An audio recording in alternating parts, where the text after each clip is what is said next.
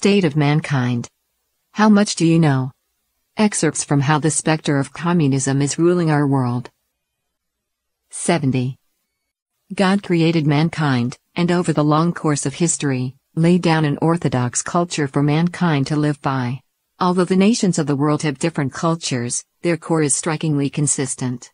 All ethnic groups in the East and the West attach importance to the virtues of sincerity, kindness, generosity, justice, moderation, humility, courage, selflessness, and the like, virtues that every nation has paid tribute to and taught their descendants through their classics.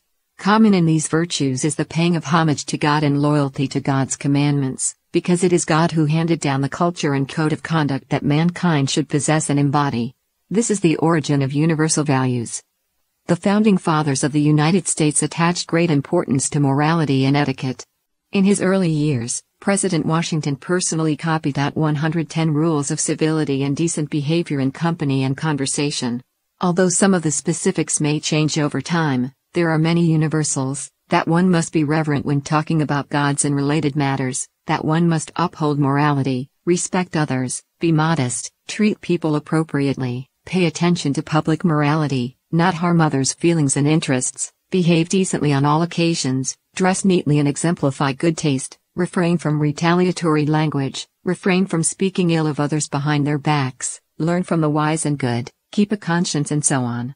Similarly, Benjamin Franklin's 13 virtues were temperance, silence, order, resolution, frugality, industry, sincerity, justice, moderation, cleanliness, tranquility, chastity, and humility. The spirit is fully in accordance with Washington's 110 rules. Before the 1950s, the moral standards of most people generally met a respectable, common standard. People in the East and West retained many of the traditions and customs that humans should have. Even in China after 1949, although communism had begun to ruin China's heritage, slaughter the elite, and corrupt morality in a systematic way, the public retained many of the traditional virtues that held sway before the party usurped power. With the expansion of the communist camp, communists further promoted their plans. Especially after the 1960s, people in the East and West went further and further down the road of moral corruption. The party's cultural revolution began in 1966 with the campaign to eradicate the Four Olds, which lasted a decade, followed by the fierce counterculture movement of the United States in the 1960s, as well as the anti-traditional movements, mainly promoted by the young, that spread through the world. All these were global events that unfolded for the purpose of destroying tradition and causing humanity to deviate from long-held moral standards. These political and cultural movements have left deep scars in today's world. Since that time, the traditional cultural foundations of Chinese society have been completely destroyed, and morality has been in rapid decline.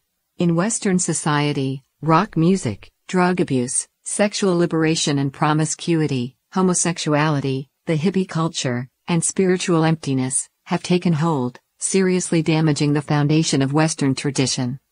After the young radicals of the counterculture found themselves pulling the levers in society, they continued their movement by other means. Avant-garde art and literature, modern ideologies, and deviant concepts were all brought together. With the help of television, computers, the internet, mobile phones, and various mass media, the entire human race quickly deviated from traditional culture and life, heading toward the abyss of deviance and degradation. If we look at the world, especially in recent decades, the decline of human morality and the corruption of almost every aspect of popular culture and social life is shocking to behold.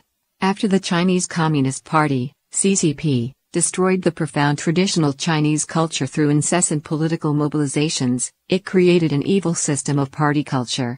The younger generation grew up in this party culture and knew nothing about traditional, divinely inspired culture. With the exception of some segments of society in the West holding to tradition and refusing to be tempted and suborned, it would be fair to say that the communism has almost succeeded in achieving its goal of ruining human culture across the world. From Chapter 14, Popular Culture, A Decadent Indulgence.